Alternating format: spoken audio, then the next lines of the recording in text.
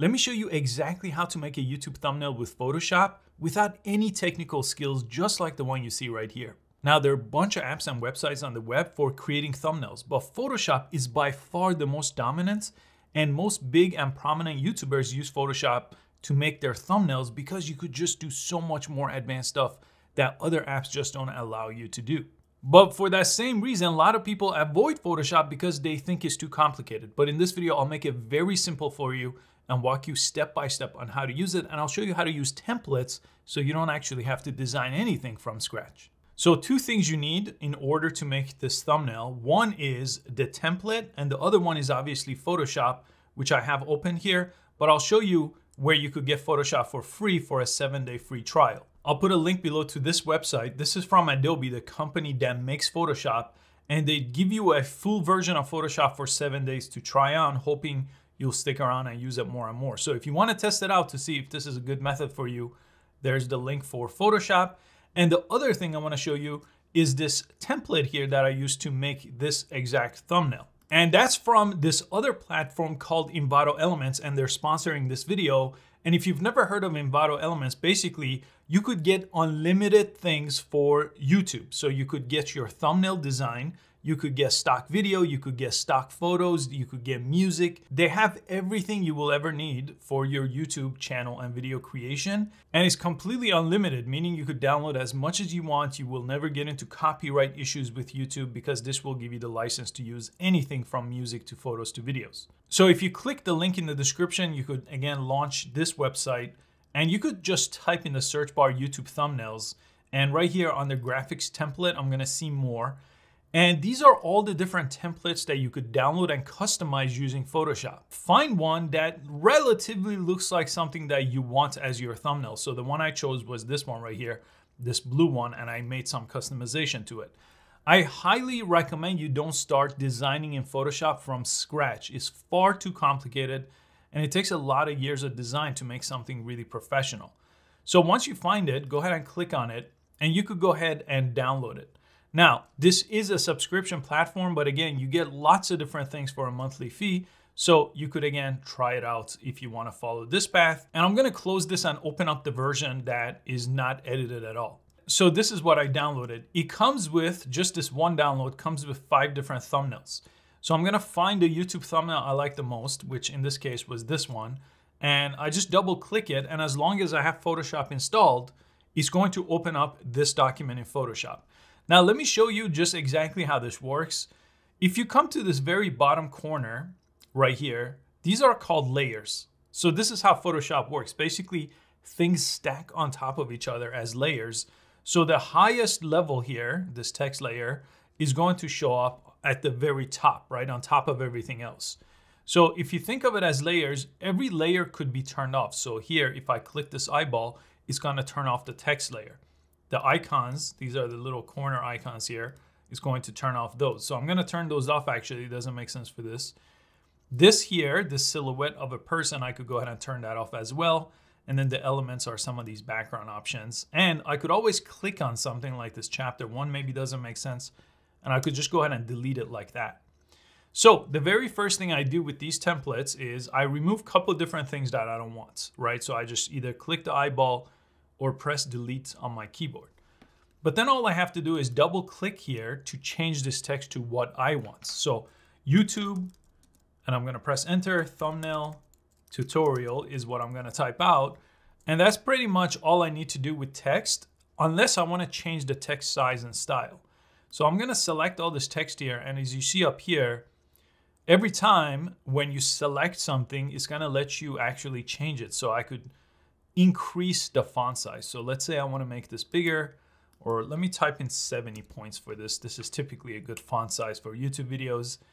And I need to change the alignment. You see how it's crushed together? Well, this option right here, if you click this option, you could change basically the separation between the lines. So I'm going to go ahead and increase that. That's this right here. So around 60 points, I think, is what I use, 60. And I'm going to press the check mark.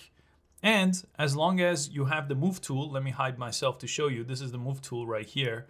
You could grab something and move it around. Okay, so I just selected the move tool and move this to where I want, let's say over here.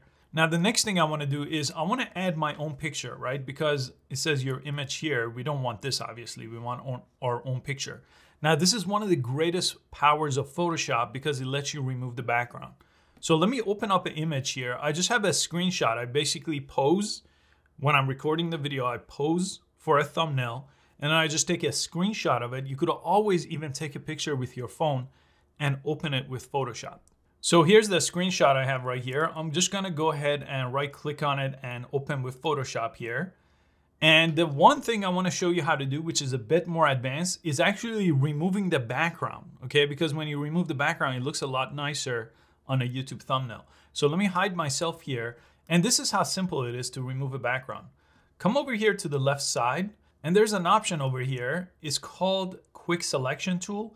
Change this by holding down on it and go to Object Selection Tool. Okay, so you want it to look like this. I'm gonna just extend this out. This is what this tool looks like, Object Selection Tool. And all you have to do is press Select Subject up here, this right here. And then I just have to press Command J if I'm on a Mac or Control J if I'm on a PC. Okay, and then you see I have two layers now on this side. I turn one off.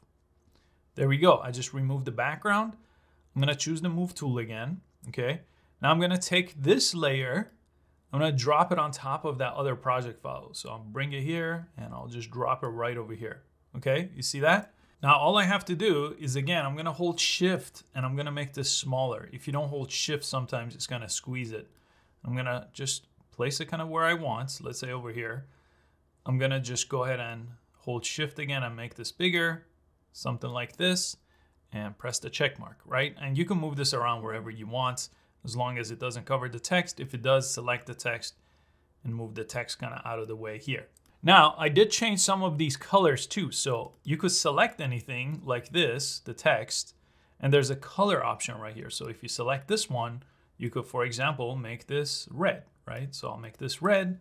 You could select this one here, and maybe I want to make this blue. So you would choose blue here and choose a shade of blue you like and press OK. And I'm gonna press the check mark up here. And I'll show you one more thing here. You see this background slash here, this blue one?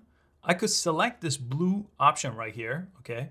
And I could double click on it right here in this empty section. And it gives me something called color overlay. So if I check this on, okay, I'm gonna select it, check it on. You could change the color of any of the things you see in the background. So I can make it darker or I can make it lighter. I'll just change it to the same color as this blue and I'll press OK. So this is another thing you could do here with changing colors of different shapes. And the last thing I'll show you here is saving this so you could actually use it as a YouTube thumbnail. So I'm gonna go to File, I'm gonna go to Export, and I'm gonna go to Export As. So that's how you really save it for YouTube. Then here, all you want to do is you want to make sure it's JPEG. The image size, if you use the template, should be 1920 by 1080. So this already knows that. I don't have to type anything. So basically, all I have to do is make sure this is a JPEG. It can be a PNG also.